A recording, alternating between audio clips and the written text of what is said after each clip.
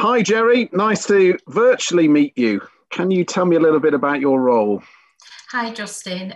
So I'm a disability employment advisor. If you think about our fantastic work coaches who are the face of the job centre for all our customers that come in, there's a lot of people in the background that support those work coaches. It's all about upskilling, sharing information.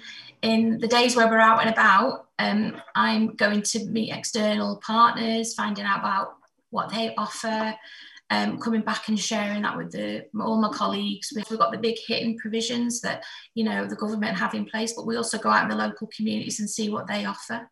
Tell me, what's the most rewarding part of your role? I love it when a customer, when I ring a customer up and I've really helped them. And that's the only praise you want, really, is the customer praise.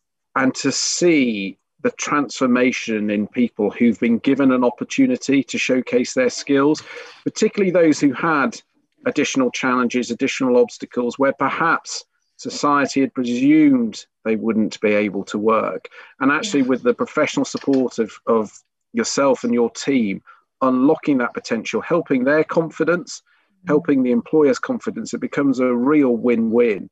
And that's why we were very proud to get that record disability employment pre-COVID. But that isn't enough for us. We want 1 million more disabled people in work by 2027. So despite these unprecedented challenging times, we're just going to redouble our efforts. And that's why people like you and your team are so important, because you're standing there side by side supporting people as they look for those opportunities.